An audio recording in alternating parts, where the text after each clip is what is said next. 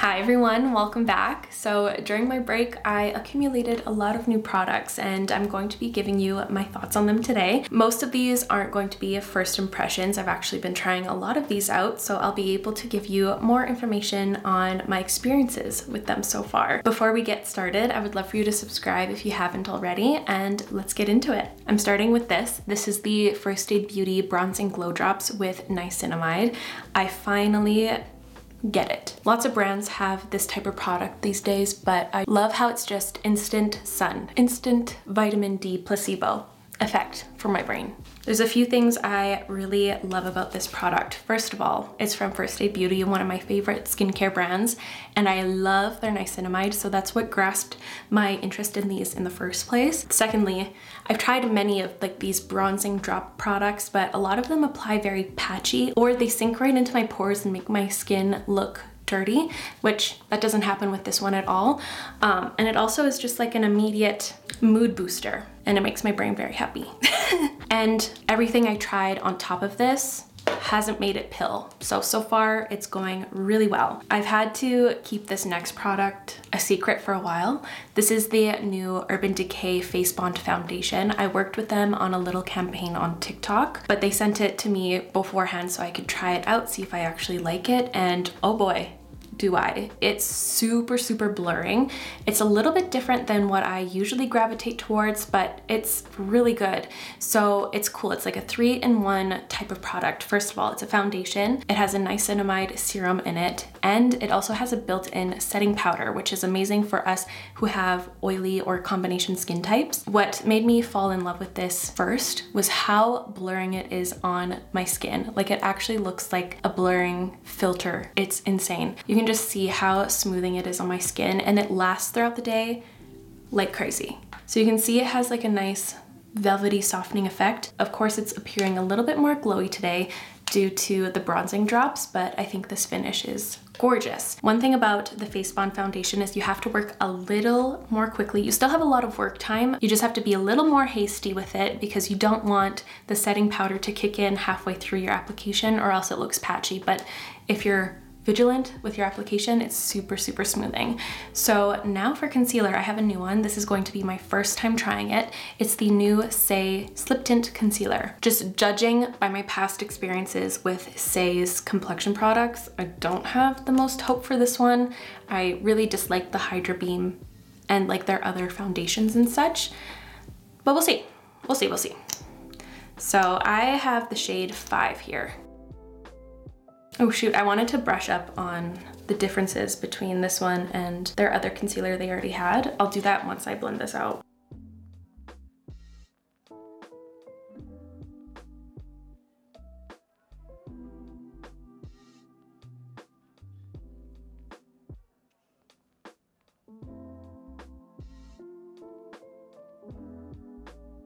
Wow, very quick to blend out. I would say it gives more of like a medium to full coverage. Like, there's a little bit of a hint of my under eye still. I'm just going to add a little more right here. Immediately, very seamless. A nice little glow to my under eye. It doesn't seem to be overly hydrating or dehydrating. We'll see how that settles in a little bit, but I just want to brush up on what's the difference. Oh wow, so this product also has niacinamide, so we're 3 for 3 in today's video so far. It's niacinamide's poppin' these days. It's the new hyaluronic acid. Okay, so for the Hydra Beam concealer, which was the first concealer they offered, it's described as a hydrating and concealing under eye brightener with light coverage that immediately awakens the eye area and is clinically proven to eliminate and hydrate over time. And this new one is more like a classic concealer like we're used to seeing. It's described as a lightweight, non-comedogenic concealer with a natural, radiant, medium coverage, clinically proven to wear 12 hours, smooth and hydrate skin. So that's more up my alley, if we're being honest. I'm not going to set my under eyes quite yet. I want to go on to blush and highlighter and all that because those happen to be all creams. I'm going to be trying out this new Milani Cheek Kiss cream bronzer, and I have the shade 110 Hey Honey, and I'm going to apply it with my Rose Ink No. 3 brush.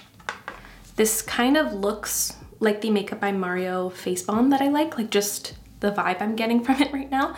So, and this is my favorite brush to apply with, the Makeup by Mario one.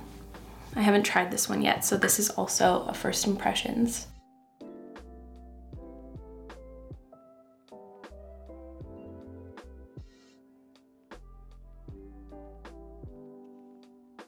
Okay, it's not really like the Makeup by Mario, but it does blend out really nicely. As creams go, it's not as balmy and creamy and slippy like the Makeup by Mario. That's not one of their claims at all. It was just the vibe I was getting, so I completely made that up. Hold on. I'm going to switch up my lighting a little bit. The natural light has changed. It was overcast, now it's super sunny, so I feel like not getting a super accurate representation on my monitor here. Oh, 1 second. Okay, this is better. See, it's like a little bit orangey yellow, which I do feel nice and bronzed, but it's just not quite there for me. The product itself feels really nice. Maybe another shade from the line would have worked better. Maybe Spilling Tea 120. I feel like it'd be just dark, but... So that's Spilling Tea. That's even more orangey and yellowier. This is the one I went in with, so I actually prefer that one over this. Formula, good. Color for me, personally, not there. Now for highlight, I've been beyond excited for this line. When I first saw them online, I was like, oh my God, I need all of them.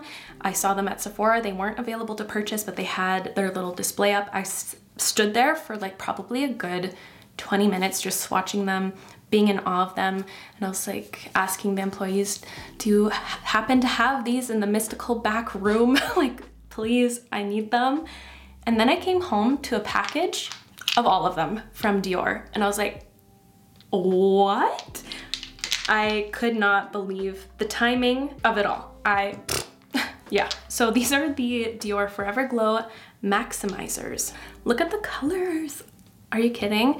So when I first saw these online, I was most excited for this color right here, Rosy, and the pink one. I was like, how cute would this be as a blush and highlight moment?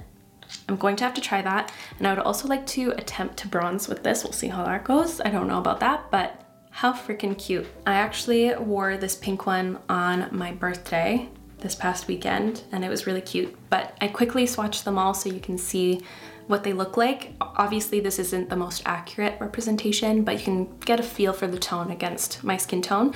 So right here we have pearly, pink, gold, rosy, peachy, and bronze. I mean, like, look at that.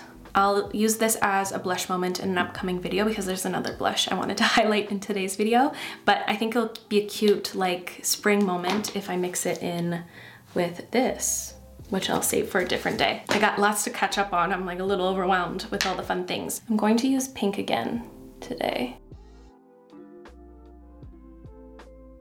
And these are like the perfect kind of sheen for my tastes. It's not super, super glittery. Actually, hold that statement because the white one, Pearly, is quite a bit more glittery in comparison to all the others, but the rest are kind of like a nice satiny glow. Very sheer. When the light hits them, they're super, super stunning. Dior also came out with their own version of the Hollywood Flawless Filter, which I'll have to keep again for an upcoming vid. So stay tuned for all that goodness. And the blushes I wanted to highlight are the new LYS Higher Standard Cream Glow Blush Sticks. So they came out with a lot of shades and they're all very vibrant and gorgeous. I swatched them all on the back of my hand here. So in order, oops, I made a little smudge. Okay, from top to bottom, we have Courageous. Wow, I put these in the worst spot for me to read. Courageous, Curvy, Outgoing, Bubbly, Focused, Elite, and Unfazed. But these are super, super pigmented, which is awesome because it then stretches across many skin tones. I think, ooh, do I want to go with Elite or Focused today? I'm feeling like I'm leaning towards Focused because my ADHD ass needs it, okay? And I like to go about these the same way as I do with the Rare Beauty. Make a little puddle in my palm. I was going to take the lazy way out and not dirty another brush because I just washed them all, but I will. And I take some like this, pat off some of the excess, and then I go in.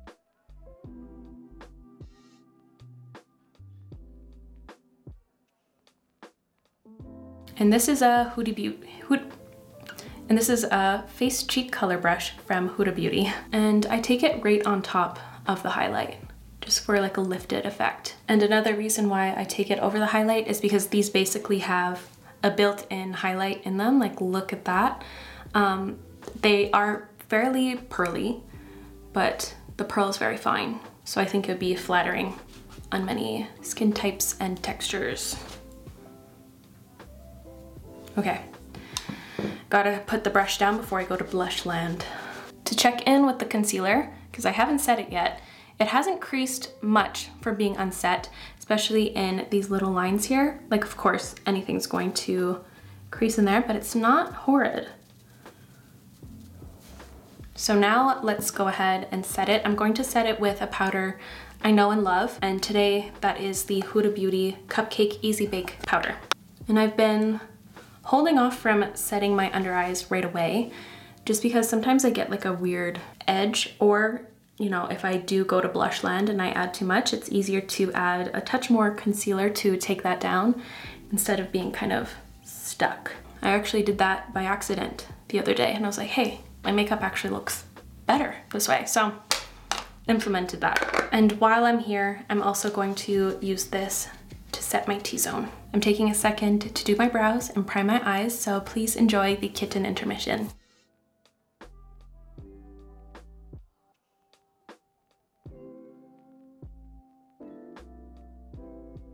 I talked about the new Makeup by Mario palette in my last video, but I just wanted to reiterate how excited I am for it. This is what it looks like next to the original Warm Mattes, and here's the new one. So you can see it's a lot cooler, a lot more neutral, which is more up my alley. I'm going to start with this shade right here, just kind of as my base color in my crease. Then I'll take a smaller brush and I'll grab this one down here, this one. And I'll start kind of sketching out a soft wing. Then I'll take a little mixture of this and then I'll go right over this. I'm going to add more depth right in here, using that same mixture. Going in again with this right on my lower lash line, leaving a gap. Good way to add under eye definition, especially if your eyes are feeling a little teary or watery, then they can pass without screwing up your eyeshadow look. And I like the openness it adds to my eye looks. Just going to soften it out with that first shade I put in my crease. Now I'm going to take an even smaller brush and I'm going to take this dark brown right here. And I'm going to add even more depth right here, kind of on the bottom of my eyeliner right here. This is where I want the most sharpness and depth. Then I'll bring it towards my lashes. Taking that first crease shade again, I'm actually going to flick a more generous amount outwards just to contour and elongate just that much more. I'm going to take an angled brush, just any, and I'm going to take that deeper brown, not the deepest brown, but the one right next to it, this one in the corner. And I'm taking a touch of that and I'm going to shove it right in here just to add a little bit more definition in the inner corner. Then I'll take a flat brush. This one's a Moda SMI shader. Most of the brushes I was just using are kind of discontinued, aside from the Smith ones. The big one is a Smith 232. This flat one is a Smith 247. And this tiny blending brush is a Smith 233. The rest are discontinued, but you can find these very easily. They're quite common shapes. I want to try this shade right here. I want to see what this looks like on my lid. There's a lot of taupe in it, but it's still brightening. I like it. I'm going to take this brightening shade and I'm going to use that as an inner corner highlight as well. I'm taking a tiny bit of it just to brighten right here, right under my wing. And maybe just in the most center part right here. pigmented. Whoa. And here are the eyes all finished. I added some of my Clio Kill Lash Mascara just to finish off the look. Just a very simple kind of soft glam, typical look for me. But these tones are perfect for every day and to suit whatever you want on your cheeks and your lips. Neutrals are the best. So now for lips, there have been a few lip launches I've been intrigued by. First off, Half Magic Beauty released 3 new shades in their glittery glosses, which I'll have to film like little swatching reels. I'll probably do one for each of these launches here. Oops. But they came up with some funky shades like this black, this gorgeous pearly pink, and this really rich deep brown. And here's the 2 previous colors, so Magic Brownie and Frosty Bitch. Let's try the pink one on for funsies, or let's just try on a few. I'll start with the black one because I'm very curious.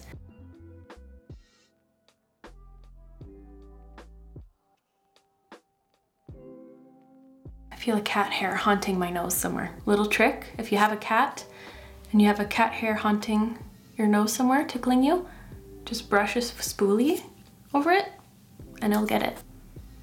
Would be a vibe with a lip liner. But it's nice to see that it's even. It doesn't super settle into any cracks on my lips, but a little bit, but not bad. Let's try the pink one now. Ooh, super frosty. I like that one. I see myself actually wearing that one with one of my favorite lip liners. It's cute. I like how there's like a little touch of a milky gloss in there. I also have the 5 new shades in the Petric Tug glosses. So I'll save that for some different content because I feel like there's more of a demand on a review on the Huda Beauty Filt'r glosses. And I have some thoughts. I've been trying these out for about a week now, and they're so-so. I feel like the TikTok reviews I've seen really hype these up, and I feel like they're just mediocre. Okay, so they're called full filler. They're supposed to like fill in all the lines on your lips and make your lips look very mirrored and glossy, which I would say is accurate for the clear one, which I'll just throw on right now. So here's this one on. You can see it does have like a very dewy look to it, very gorgeous. But now I'll try on a different color. I'll try on this pink called Sugar Baby.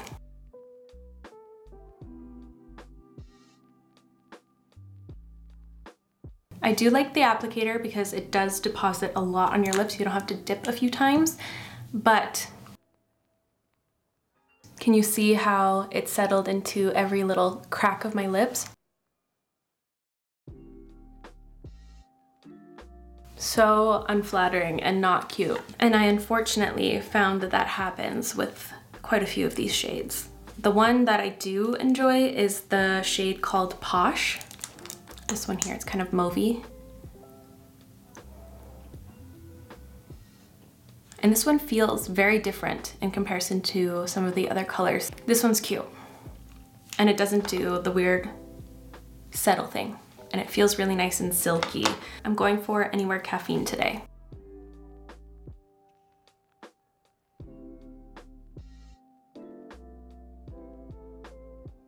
Maybe I'll try this one. I'll just try one more color. This is the shade Bombshell.